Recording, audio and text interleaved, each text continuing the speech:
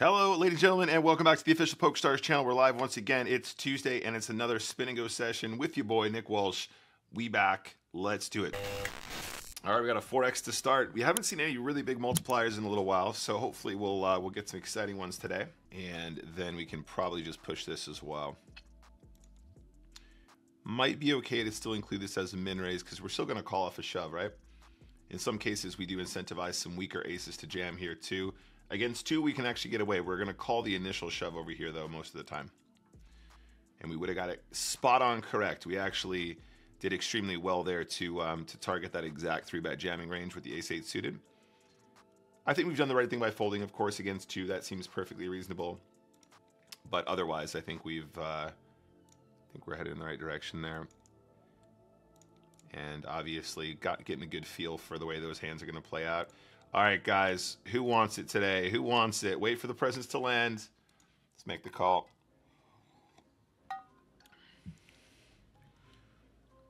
All right, not bad, not bad, not bad. But yeah, I have a couple ideas. There's a couple tools I think you should probably think about using immediately, and I think also in terms of, you know, some pre-flop course material and stuff like that. Team Bass is great. There's going to be some free stuff coming from Stars soon as well that you're going to like. But we can chat about it in more detail over there. All right, guys, so we lose our flip for the win, basically, but we can still spin it up. 8-9 of clubs, absolute monster here. No good on this occasion. And, of course, a call here with the ace-deuce of diamonds. Not really too much science to it. Just a pretty hand and very few big blinds. Important to note that our opponent is really short here, though, of course. That will adjust their range. And the deuces that never loses, just the ship. Love to see lots of folds under these circumstances if we can.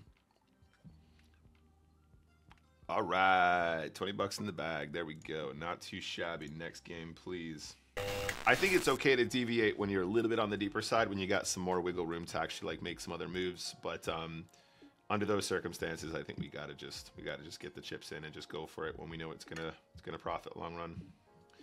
That's unfortunate. Boone kind of running into it twice again. It's not really a whole lot of science to it. Let's be in this pot. We're not going to bluff the dry pot, though. Hello, Jim Lad. How you doing? Yeah, this is a weird line from this individual. Don't really know why they're bluffing a dry pot there. They're in position. They get to showdown with what is going to be the best hand with an 8 or a 4 or a heart a lot of the time. It just doesn't benefit them to potentially eliminate me from the pot when we could have eliminated another player and gotten close to the cash. So ace-9, obviously just ace high. I have 2 live cards. They have 2 live cards and the flush draw. By getting us out of the pot, the amount that they win in the side pot is very small. And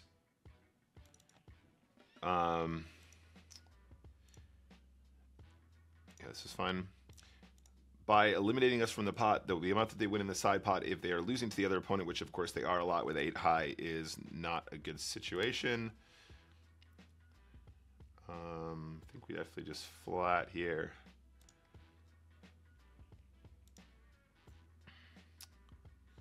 So they check the flop. They bet 1 on the turn. Now they're betting 4 on the river.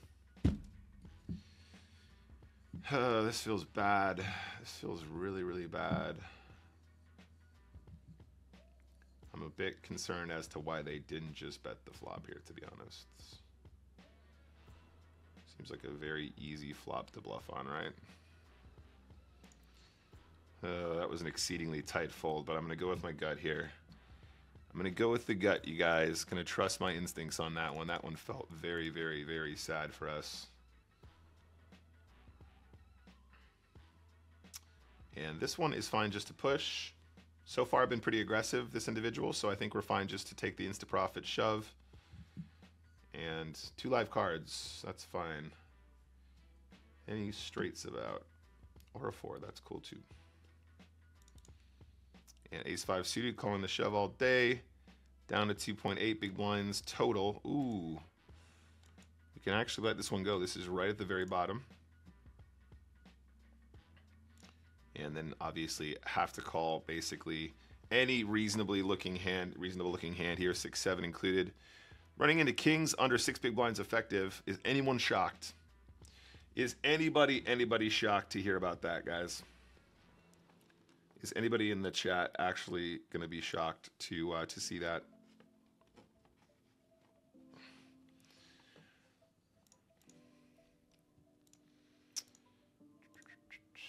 Yep, this one's fine too. Queen deuce, spades under 7 seems fine. Pretty much what we're going to do most of the time, I imagine.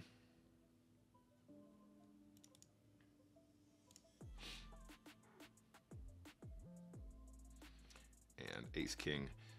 We don't do too much trapping at this point, guys. We're a little bit too shallow. There's already quite a lot of dead money in relation to the effective stack. So we just get it in and hope for the best. Ace 8, definitely a call though. I think pretty reasonable play from Gadezis here. Do we get rewarded immediately? No messing around here, guys. Give him the Santa first. Wait for the presents. Go for all of it. That's reasonable. Nice. I think 3-betting ace 10 and getting that in is probably not the end of the world in the grand scheme of things. But we will be attacking this limp extremely aggressively. 8-4 off. Super wide ISO here. Gets it done.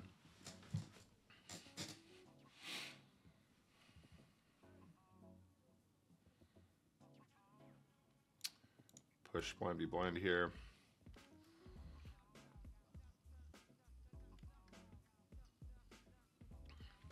Nice. And ace jack is going to be in the middle here a lot of the time. At this stack depth, it's probably one of the ones where we have it in our extra large ISO size. So 4, 8, 12 is 1/3 of the effective stack. Do the same thing with ace queen, ace king, and then we'll balance it with some other stuff. That's part of our advanced heads-up strategy that we developed for my chart pack and the advanced pack. This time, we're going to call the shove if they rip it here, guys, because we're actually going to trap a lot more king combos, queen combos that like to shove versus limp. Once we get to a certain stack depth, king jack is just a mandatory limp call. It's just too good. Running into ace 3, we don't really lose too much in terms of EV. It's one of those spots where we're going to do totally fine, obviously. And obviously trap quite a few combos as well, which is nice. Can we get any value from aces here?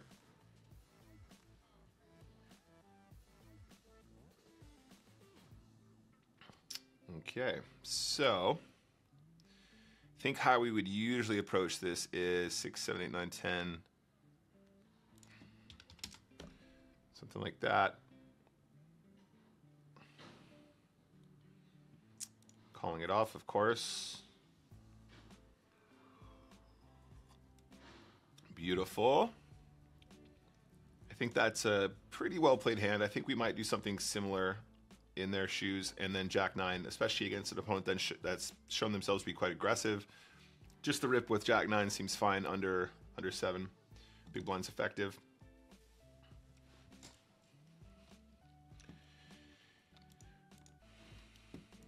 And Jack 10 has got to be a call here. There's always going to call here against any opponent type, really, unless we know that they're super duper tight. Just going to have so much equity pre-flop. We don't win the all-in, but again, another opportunity to win with tons of equity. Good opportunity to win the game right there.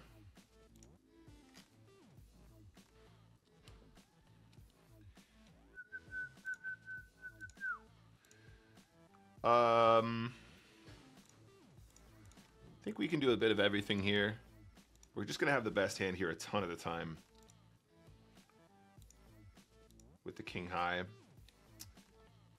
You know, you hate to give him a free card here, but it's just one of those, I think. Can we even get him to call for the chop pot on the river, guys? Can we get him to call for the 10, 10, 8, 8?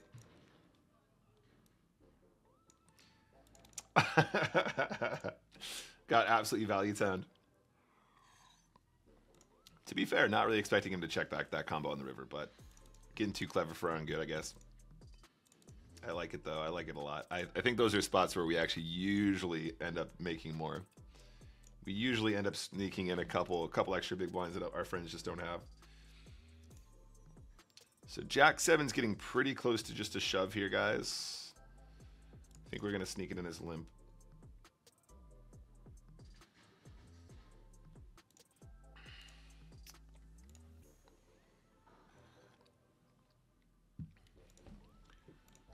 So we shove versus limp here. We fold versus all in.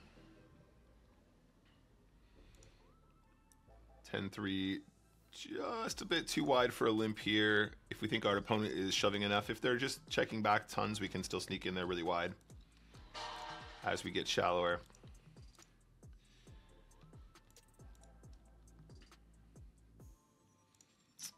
Not really the combo to have a check raise or do anything fancy. Just get out of the way. Don't need to mess around there. Deuce 5 again, right at the very bottom of our range. We can fold some of that stuff. Don't want to play 100% if our opponent is doing the right stuff. Pre-flop. So Jack high, backdoor diamonds, backdoor straight draw. If he's not going to bet, do we lead this turn? Don't love it. Don't love it. Don't love it. King deuce still sneaking in with the limp. Not the worst flop in the world. Do we ever find a check here? Pretty unbalanced to find a check. I mean, not really. We're going to check some of our 6 combos as well. Let's give it a go. Okay, so we want to keep them on the hook here. Obviously, improving into diamonds would be fantastic. If they improve into a straight, that'd be fantastic.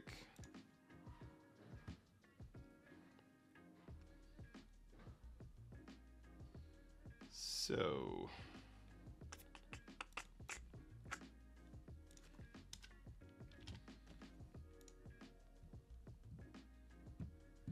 does the check on the flop get us a hero call on the river? Ooh, okay, I'll take it. Nay bad, nay bad, nay bad. Nay bad at all. So this is any 2 cards, guys. Anything under 2.6 big blinds effective, we are going to call any 2, including 7 deuce, which is at the very bottom, of course. 2 live cards. No good. Yo, Lenbot, what's up? Welcome.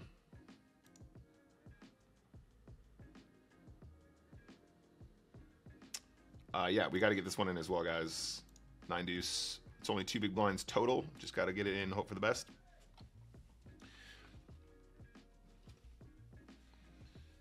Two live cards once again. Find the chop. Yo, peace and love. Thank you very much for the sub. How was your stream today, bud?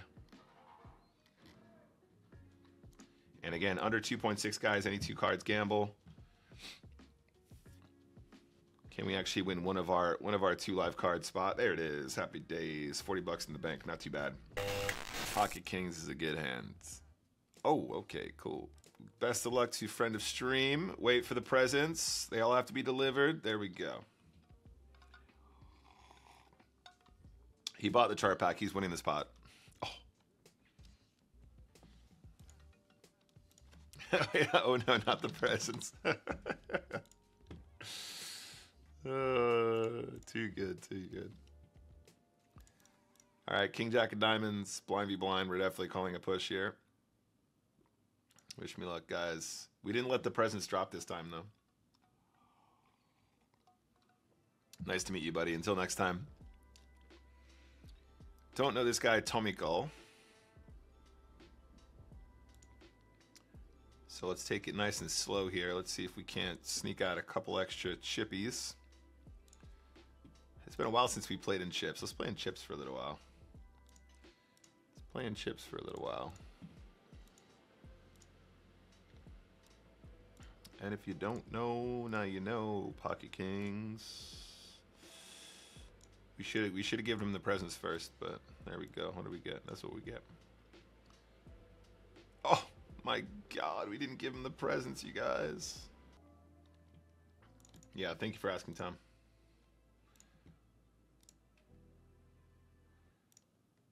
Do we check raise this board? This is probably very reasonable to check raise. 4, 5, 6, 7, 8. We probably just get the lot on the turn anyway, mostly, right?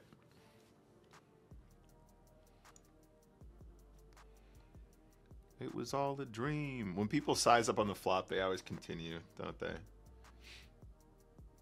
Quality speakers for sure. Oh, there's the picture in the chat if you guys want to take a look. I think we shove turn, guys. We're going to get the lot. I think Jack 10 probably got a call here now, guys. We're getting a little bit too shallow. Don't know this guy personally, but we're like 7 big blinds effective. It's just a little bit too good to fold. We're going to have so much equity in most cases. And of course, we're going to river the straight. Easy game. And at this point, we probably take the spot as well, I imagine. The shove here is going to be redonkulously wide. Wish me luck. Here we go. Easy king. Easy king. No dice. Plenty of equity, though.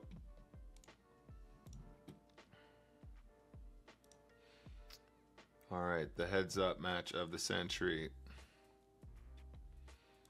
The heads-up match of the century. Can we pull it off?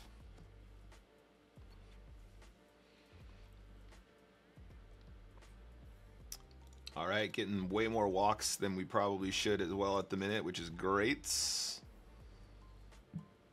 our opponent shouldn't have a king that often here. They will sometimes if they're inexperienced because they won't be shoving as many of their king combos as they should. But I think we're supposed to play this as though we have basically top pair. This works for me. This is fine for me. And on the river, do we just play it safe? Potentially. Definitely kind of a dangerous run out here. All right. Nice. But we've done very well to get 2 streets of value from that combo there, where a lot of people might just miss the flop bet or not follow through on the turn. Definitely an edge there without question. Snap check on the flop here. Interesting. Jack high for the win on the river. King high feels like king high when they're snap checking on those textures for sure.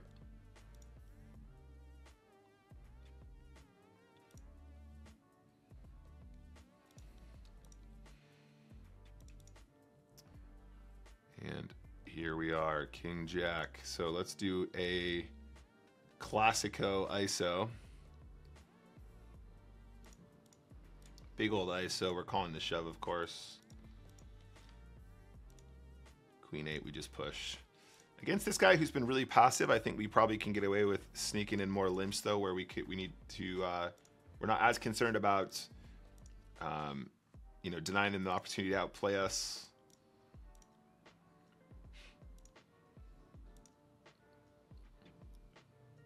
I think we just ship the turn now. Obviously, any jack or 2 pair plus is going to call. The diamond's probably still somewhat priced in.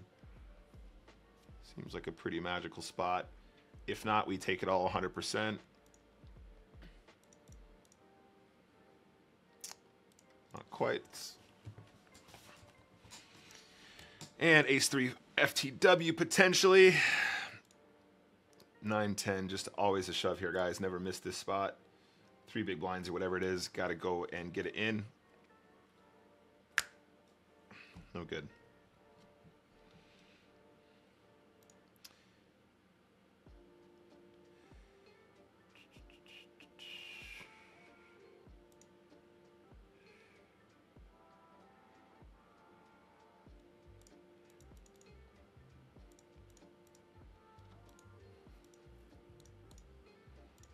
Under 6 big blinds effective.